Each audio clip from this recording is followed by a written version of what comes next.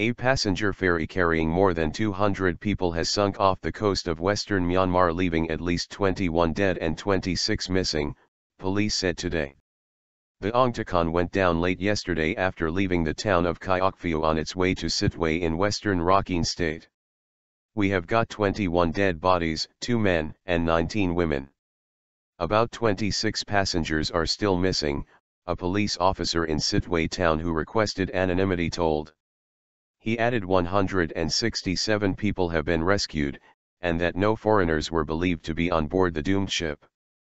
3 Navy boats and a host of private vessels were sent to scour the area after news emerged that the ferry had gone down shortly after 8:30 p.m. local time, Friday. We suspect that the boat sank because it was overloaded with goods, the police officer said, adding that rescuers were still searching for survivors.